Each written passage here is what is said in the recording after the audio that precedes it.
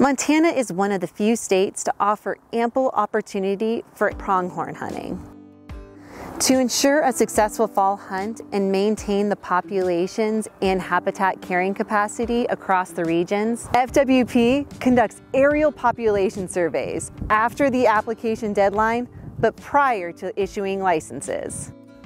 Counting pronghorn is an estimate, subject to a multitude of weather and timing variables, and pronghorn movements between hunting districts. Biologists fly antelope surveys in July, once pronghorn fawns are old enough to run with the rest of the herd.